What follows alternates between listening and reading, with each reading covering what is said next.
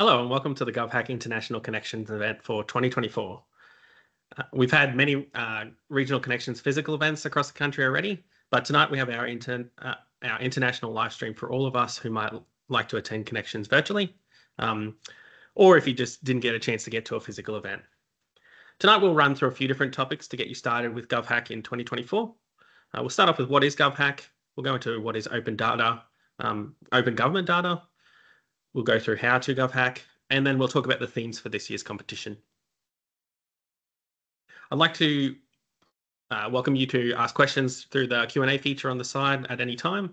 I'll happily answer those as we go along, or we might get to those at the end as well.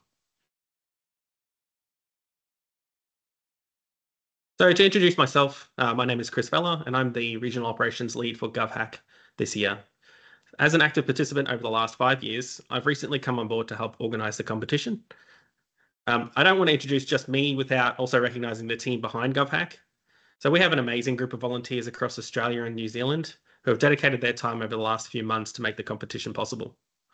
We have the International Operations team, who you can find out more about using the QR code or URL on screen.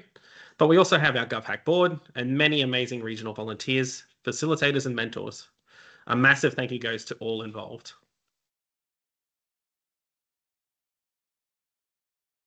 I'd also really like to recognise our many sponsors and partners who are vital to the continued operation of GovHack.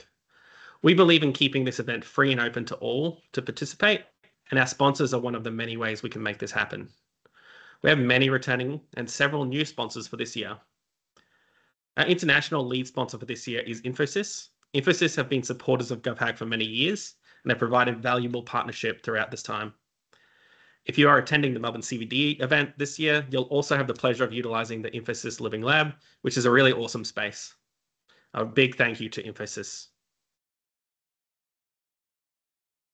Our national sponsors this year are the Australian Taxation Office, Department of Home Affairs, Australian Public Service Commission, Department of Employment and Workplace Relations, Geoscience Australia, the Australian Treasury, and Rosetta Analytics. Our national partner is the Australian Computer Society, ACS. Regionally, our ACT Silver sponsors are the ACT Government and Agile Digital. Our ACT event and venue partners are AWS and the Canberra Innovation Network. Over in Northern Territory, we have our gold sponsor is the Northern Territory Government, specifically the Department of Corporate and Digital Development. Our silver sponsor is Jakarta International. And our event and venue partners are the Darwin Innovation Hub and Charles Darwin University. Over in Queensland, our Queensland Gold sponsor is Unity Water. Our silver sponsors are the City of Moreton Bay and Sunshine Coast Council. And our event and venue partner is UniSC. Down in South Australia, our silver sponsor for this year is Inspiring Australia South and Aspiring South Australia. Our event and venue partners are the Kaplan Business School and Torrens University. In Victoria, our platinum sponsor for this year is the Victoria State Government, specifically the Department of Government Services.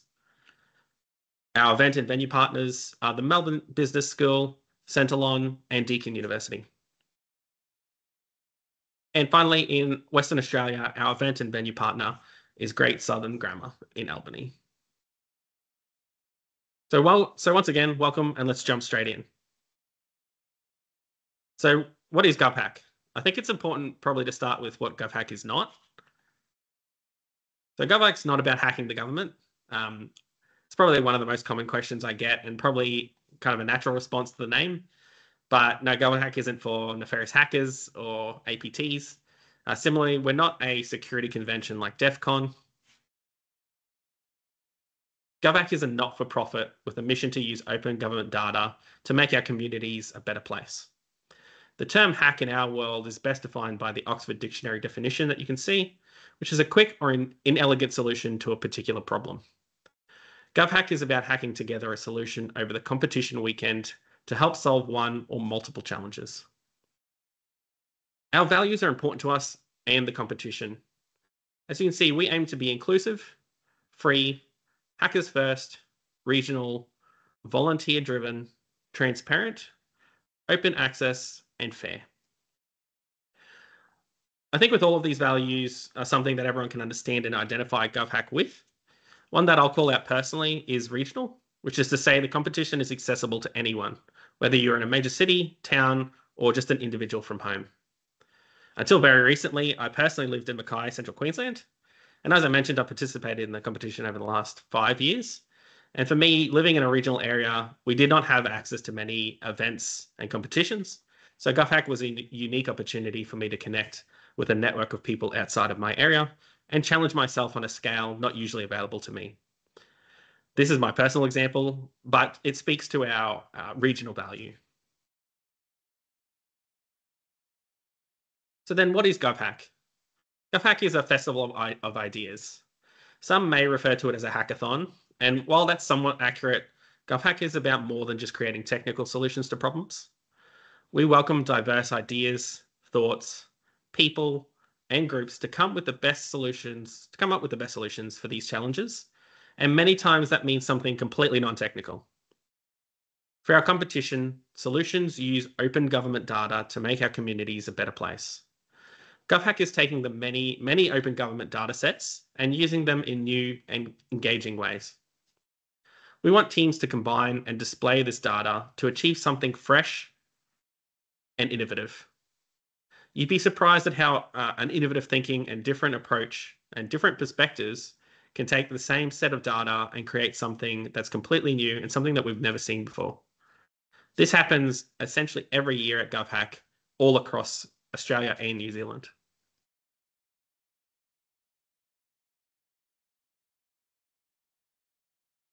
So who do we reach? We connect you with a passionate community across Australia and New Zealand, from regional centres all the way to major cities. Last year in 2023, we hosted 672 as total participants, which I think is a great turnout. We're working towards achieving and exceeding our pre-pandemic participation and hope to once again connect more than 1,000 participants in the competition in the coming years. We have over 6,000 members in our Slack community at present, and Slack is the tool that we'll use to communicate. You'll stay informed on the weekend, connect with mentors and other participants, and even to find a team member or team members.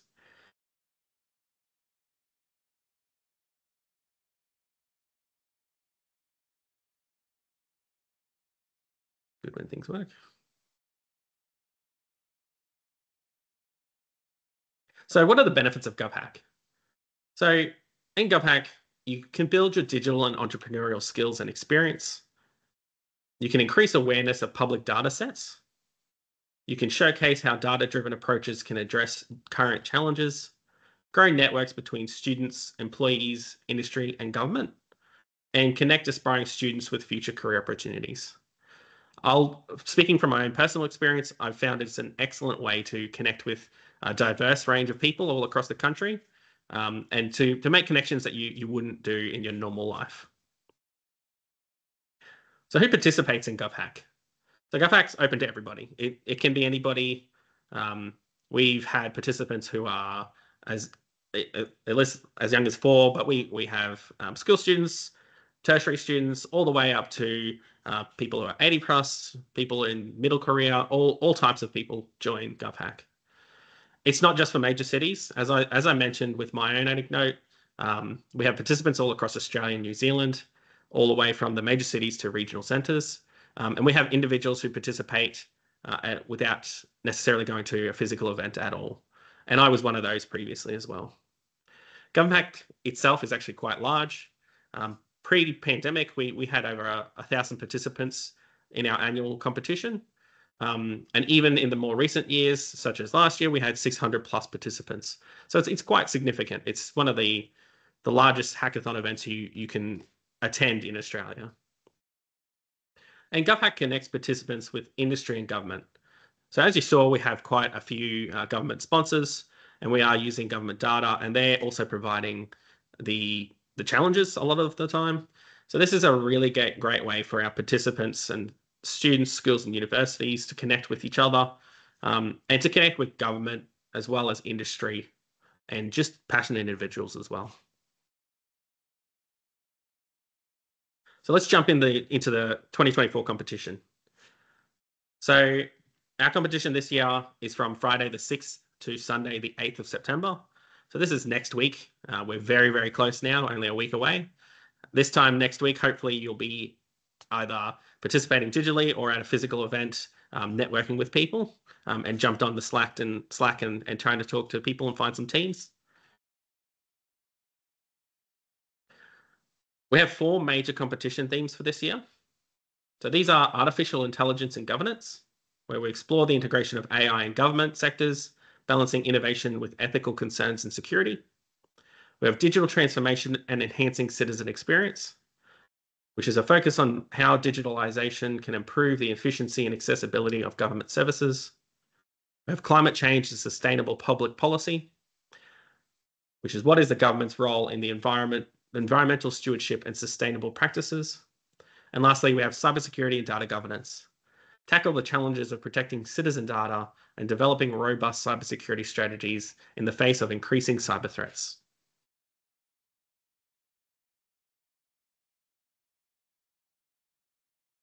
So the challenge design is about ideation, exploration, and collaboration. We spark the ideas and then try and improve skills, try new approaches and perspectives to challenges, and human-centered design to craft challenges. So it's hard to provide specific guidance on how you approach these challenges because each one will be different, and your approach to that is sometimes your unique proposition. But it is really about trying to work through these different stages of ideation and exploring the different themes and the challenges, trying to come up with the best idea that you can from your own perspective and your group's perspective, and then really presenting a new approach that we haven't seen before. So you might find that there's already existing solutions to some of these challenges. That's not necessarily what we're after. You could rehash the same sort of thing. That's not going to get particularly far in this case. It's more about approaching it from a different angle, something that might be unique to you and your experience. So over the weekend, we have quite a number of mentors. So they will be around in physical events as well as online. Best way to reach those in most cases will be the Slack. They're there to provide guidance and support to teams in relation to the challenges and in general. The mentoring, as I said, can be in person or online. And if you are actually interested in becoming a mentor, if you have experience in these sorts of areas, please feel free to fill out an expression of interest. We're always looking for more mentors. And you'll find the mentors have a wide range of skills across many different areas. We will have mentors from sponsors. So these can be public servants, government employees, and things like that, all the way through to people in the professional services, in IT, in development. And then, as I've sort of mentioned before, it doesn't have to be a technical solution. We have people who are general professionals in their area, people who have experience in the competition, students who have participated previously and done well as well. So we have a really wide range of mentors. So I really encourage you to try and engage with them as much as you can, and use that as a learning experience and a way to really augment your project. So the data. So GovHack is very much about utilizing open government data. There's quite a lot of data sources available, freely available to everybody right now.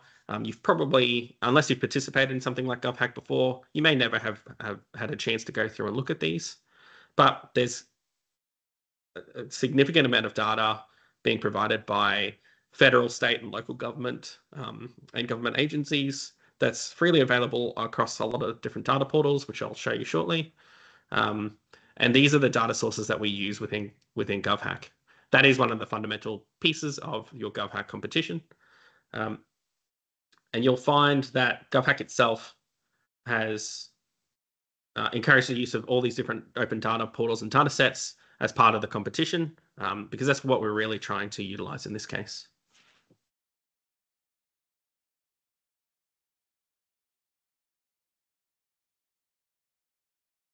You can also use other data sources.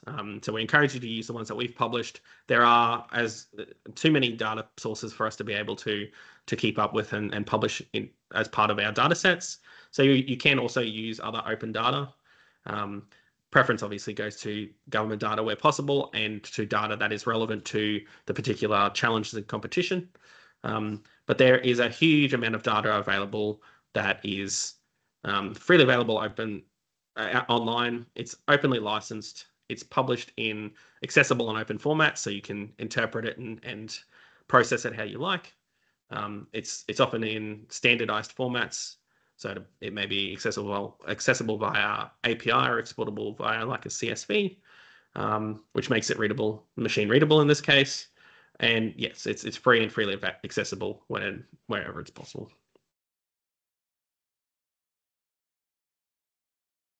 So I'll get to one of the demos a bit later, but you'll find as part of the hackerspace, we do have a particular area for the data portals. You'll find most state governments have their own data portal available that you can get to right now outside of the competition. We have quite a lot of federal government data sources as well. I've taken a few screenshots of several of the different data portals. They are very accessible and easy to access, and we'll run through that shortly. But first, we'll go through the hackerspace. So the hackerspace is essentially the core of GovHack online system. It's where you'll find all of your data, your profile. It's where you'll see the competition challenges. You'll submit your particular solutions as well. And we'll jump to that shortly. At the moment, the 2024 hackerspace is a cut down version because we obviously haven't released the challenges yet. But you're able to get to previous years' hackerspaces at any time. 2023, I've got the URL on the screen at the moment. You can jump into that now just to see what hackerspace looks like, just to get yourself familiar with how it will look on this weekend as well, this next weekend. So this is just a bit of, I've got some screenshots from previous years here just to give a bit of an idea. You'll notice at the moment, this is the landing page for the hackerspace, where we have the GovHack handbook.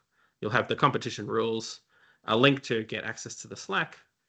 Then there's the challenges themselves, where you'll get to see the challenges once they're released, and the projects. So you'll be able to see other people's projects as they're working along on it, as well as your own.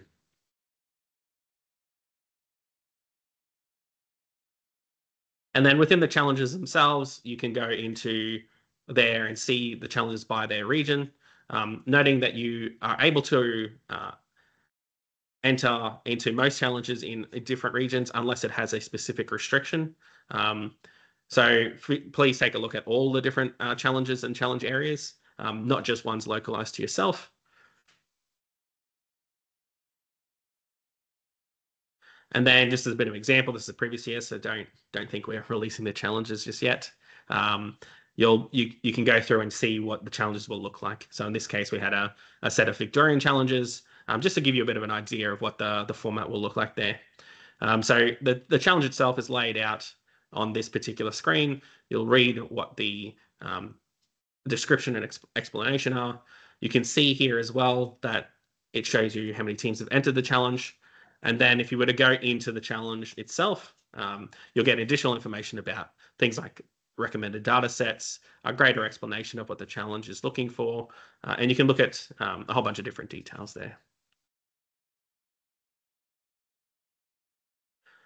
And this is just a bit of an idea of a team project if you were to submit one. So this is a cut down version, but this is what your page will look like once you form a challenge. Where it shows the challenge title, your submission team project title, I should say, shows the team members within there. You'll have a project description. So this is where you explain what your particular challenge and solution are. You've got things like your data story as well, which is to explain how you've used the data sources in your particular submission. And then at the bottom, you'll see things like the video, which is a link to your submitted video once you've got that. There's also other options there around linking to your homepage, your external evidence of work, so things like a GitHub if you've published in there. And below that, you'll be able to see the team data sets as well. So those are the data sets that you've registered that your challenge includes.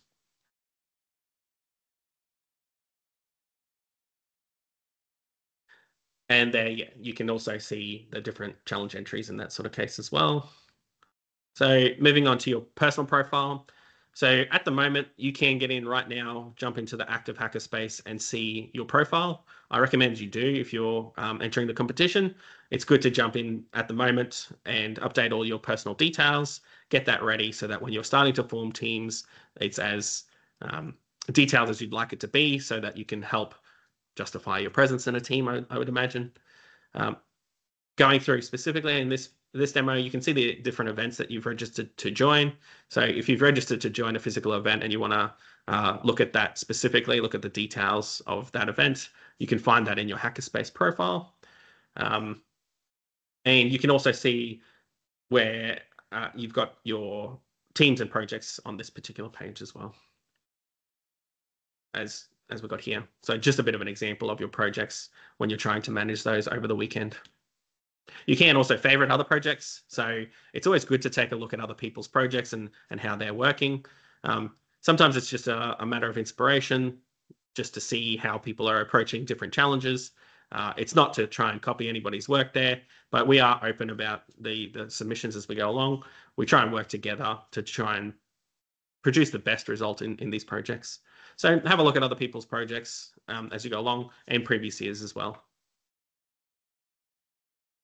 This is the projects page. So once we get into the core of the weekend, projects will start to appear in the team projects area, where you'll be able to go through and scroll through all these different team projects and have a look at how people are addressing their particular solution.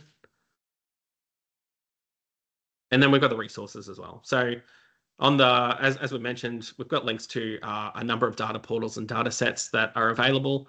You can use these to find and get access to the open data that we've published or made accessible through that particular link. But you can also get to these things obviously directly and find your own sources as well. We have some guidance around the technology and the rules, as well as getting to the Slack. And then we've got the GovHack handbook. So the GovHack handbook is essentially your core reference for trying to find out any specific details. If you have any questions about the competition or how you approach anything, things like submitting your projects, changing your profile and things like that, please take a look at the handbook initially, because most of these things are probably already addressed. And we have quite a range of instructions on how to do these things. So as a minimum for the entry, these are essentially what we would say are the core elements here. So I would always check the handbook at the time, as some of these things can update and change. So at the moment, you will definitely need, as part of your team, every team needs to be registered in the hackerspace. So if you're participating in GovHack, you will need to be registered. As part of your submission, you need a descriptive project page that is part of what's being judged. You need a team captain nominated. So this is just somebody who manages the members within that role. But it's important to have that person there, because they can also, they're the one who puts in the submission. So if you're uploading your video and adding a link, that's typically up to the team captain in that case. So you need someone who's going to be there and responsive and able to do these things. The challenges, you need to join the challenges, which we'll get into a little bit, but each one that you want to participate in, you'll have to join that. And we recommend trying to join those earlier on the Saturday as much as possible. It also gives you can see who else has joined those challenges, to give you a bit of an idea of how many people are competing in a particular challenge, which is not to discourage you from that. It's just more so that you can see who else is working in that space and maybe talk to them as well. You do need to note down and nominate the data sources that you've used. So things like the data sets, you'll copy those in, and it's quite evident where to put those. You've got an evidence repository URL. So if you're building a technical solution, so say you've actually developed an app sort of solution, this is something like a GitHub URL typically, to provide some of the evidence of the work that you've actually created.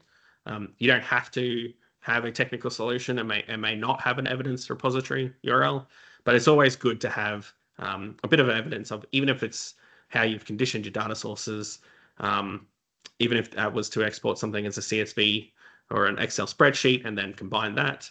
It's good to provide that evidence wherever possible. So uploading to something like GitHub is a great way to demonstrate that. Then you have your video URL, which is a big part of the submission, and a demo URL as well. So that's what I referred to previously as the homepage. So again, if you've got a live app or a live website in that sort of case, it's great to have a URL that we can look at and that judges can look at to kind of assess what you've submitted and how that's been built.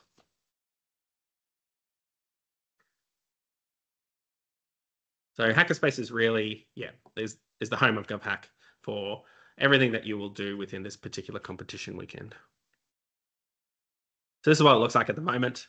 You'll notice at the moment that you can't see things like the challenges themselves or the projects. They will become available on 7 p.m. on Friday the 6th. As the competition opens up, you'll notice those appear and you'll be able to access those. You can't access the competition before that. You can fill out your profile, but until the competition itself actually opens, those won't be shown. It's a bit of a flow of just how you're represented within the Hackerspace system itself. Not going to go into this too much, but you as a user account can join a team. Your team creates a project, which is linked to a challenge, and then the data set is added to the projects there. So teams can consist of up to 10 individuals. And you can choose challenges from a range of different regions, as long as the rules don't specify that specific conditions that you don't meet. You as an individual can join more than one team, and you can enter more than one project. I typically tend to recommend trying to stay focused on a quality single submission rather than trying to go wide and shallow. But you are welcome to join more than one. So running through just the registration side of things. So if you haven't already, I'd recommend you go through and register on Hackerspace. You can sign up with just a username and password, or we have the social login with Google. Just noting it always says sign up with Google, even if you're just going to log in again. But you can use your Google account to log in there. When going through, you'll need to accept terms of conditions. You should go through and read these as you're going through the registration. We need to know who you are just to be able to identify you, especially if you're in a physical event space. And you can indicate your willingness to be contacted and just giving us some basic information about where you might have heard about GovHack. And then just some basic information for our diversity inclusion statistics, and just to identify who is attending these events, just so that we can continue to outreach where possible.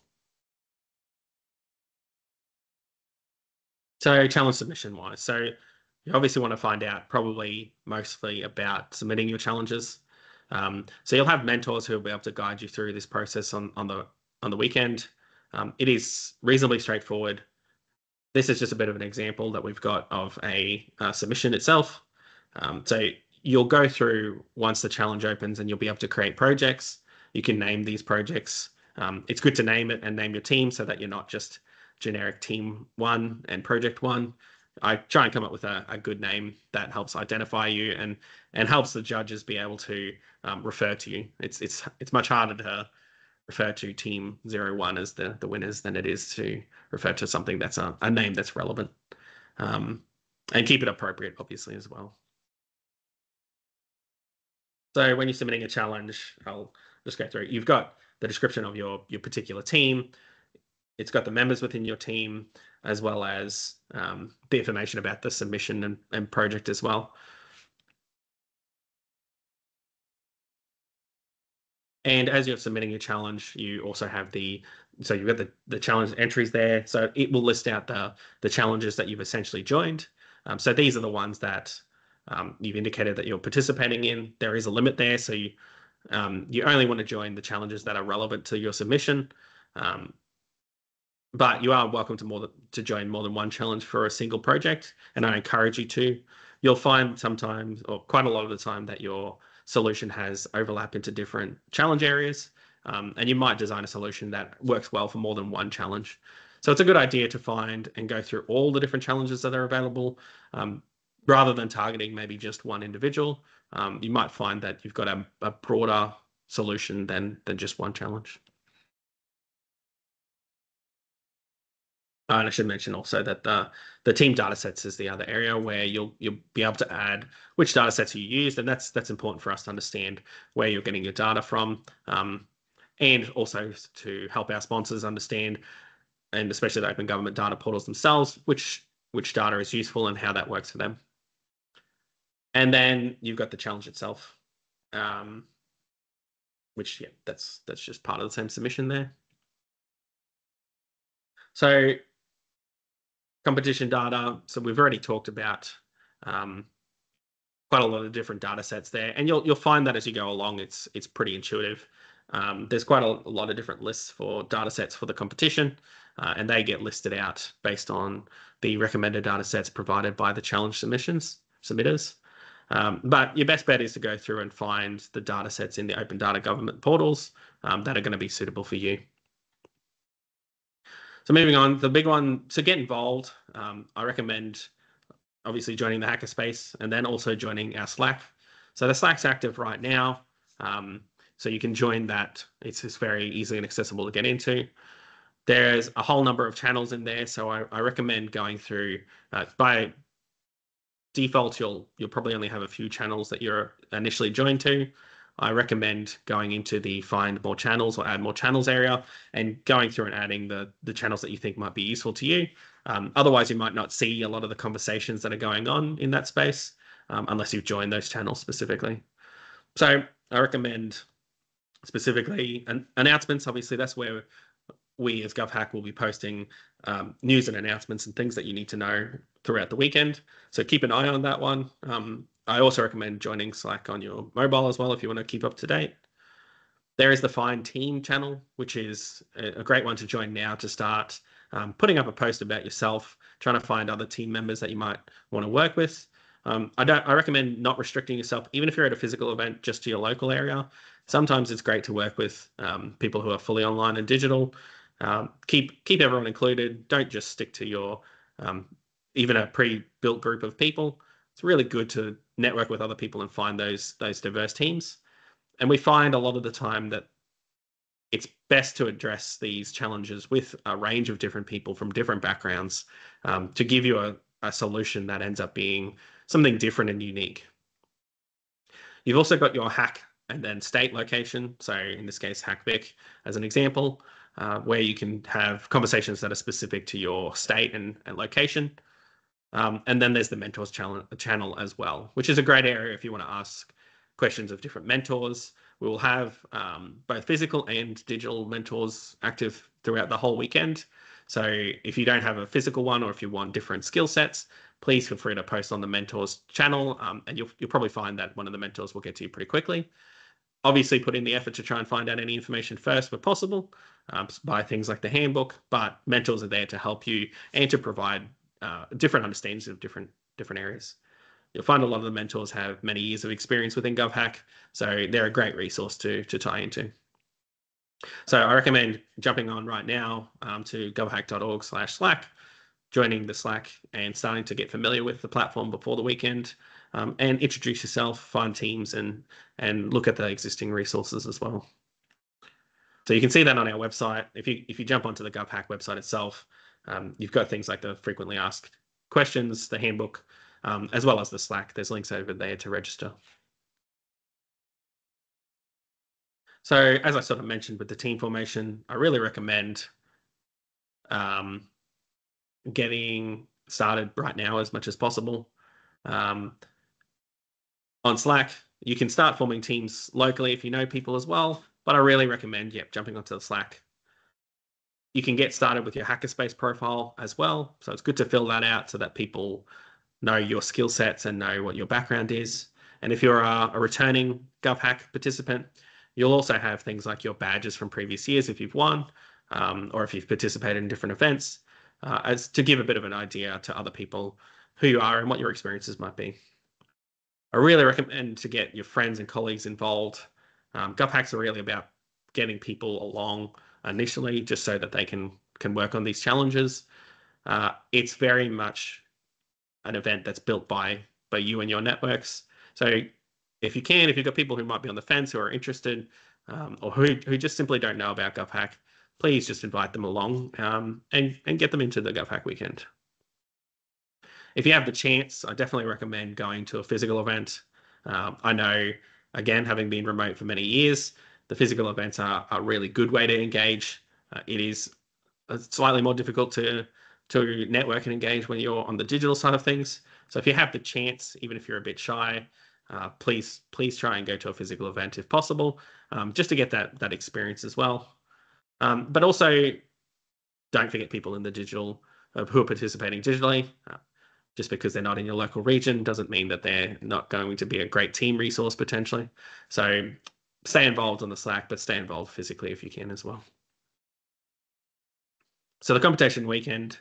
So first thing I'll recommend is that if you're attending a physical venue, you should check the hackerspace for your specific opening and closing times, as they vary per location. Some event venues will not be opening on the Friday night at all. Others will open earlier. Some might open a bit later. Just check with your particular registered location. But on the Friday night, and all times are localized, so this is local to your particular time zone. On the Friday night, most events will open their physical space at 5:30ish, and some of those will have their presentations begin at 6. The main important part is that for everybody at 7 p.m. on their local time is when the welcome video will start, the competitions will begin, and the challenges will be announced. So that's when you'll be able to go through and jump in, see the challenges that have been released, join teams, and the ball will start rolling. On the Saturday night, in physical locations, a lot will have mentor morning teas. On the Slack, you can obviously message your mentors at any time, but there might be some presentations at the physical locations. And midday is when we start to recommend that you locked in your challenges. So it's really good to get on those early, just to make sure that you've set your goal. You can join challenges up until essentially the last minute, but it is really good to try and lock those in, and it gives you and other participants an idea of who's working on which challenges, because some might like to join challenges that aren't being addressed by others. And then 7 p.m. AEST, we've got the GovHack Trivia Night as well, which is a great little event. So if you've got the opportunity to join that one, and we'll post more about that on Slack, please come along to that one. And then finally on the Sunday night, we have at midday is when we really recommend that you definitely should have started your video creation by that point. Remember, video is a big part of your submission. It's one of those things that takes longer than you think, and is the core of your submission essentially, or one of the main cores of your submission. So I definitely recommend, if you haven't started by midday on the Sunday, to really get that rolling. At 3 p.m, we recommend you start uploading your videos, or already be in the process of uploading it.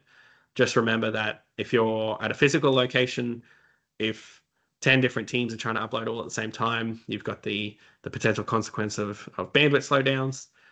And if you haven't started by about 3 p.m, it'll be hard for somebody to be able to help you address any sort of issues that you might run into with uploading. So make sure you try and get that happening early. At 4 p.m. is the project submission deadline. So that's when the competition will close in your localized time zone. At that point, there will be no more submissions. If you do have a major technical issue or something does go wrong, you can contact us. But by general rule, by 4 p.m, that's when the competition and the system itself will just automatically close. So really make sure you've got that all finalized and locked in, ideally well in advance. And by 4:10 p.m, we'll have the closing ceremony. So we'll have a video for everybody, as well as in physical locations. They may also have a closing statements, as well as some presentations if you're going to one that has one of those. So that concludes our presentation for tonight. I'm hoping that's been valuable for everybody. If you are online at the moment in the live stream. Feel free to ask any questions through the Q&A feature. I'll remain on for the next few minutes while we have any questions. Thank you for joining, and I look forward to seeing you on the weekend.